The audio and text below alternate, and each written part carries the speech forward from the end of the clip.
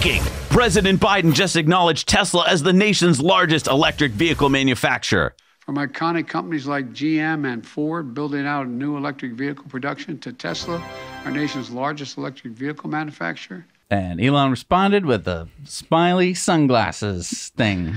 Also, in the Biden news sphere, GM has hired Missy Owens as their head of environment, sustainability, and governance policy. Wait, so wasn't she on NHTSA? No, you think of Missy Cummings. I didn't know. Oh, too many Missys here. I didn't know. Is Missy a name? Is that a first name? To me, it's like a rude thing that I would never say to anyone. Hey there, Missy. I wouldn't ever say that to anybody. But Missy Owens is Joe Biden's sister's daughter. In other words, his niece. Now look, I know that Owens is probably qualified. She worked for President Obama during his Senate campaign and then worked as the chief of staff to the deputy secretary of the Commerce Department and the deputy chief of staff for the Energy Secretary. Then she worked for Coca-Cola for 8 years as their director of government relations.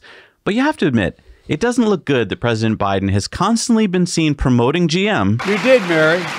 And then his niece gets a top job there, all while Biden has ignored Tesla as an American automaker. Just as the U.S. spends billions of dollars on EV charging infrastructure, that isn't going to help Tesla, but it would basically give GM a big leg up over Tesla. Yeah, I mean, won't this mean that GM will get kind of like an unfair advantage since his niece is working for them? I don't know. Tell us what you think about that below.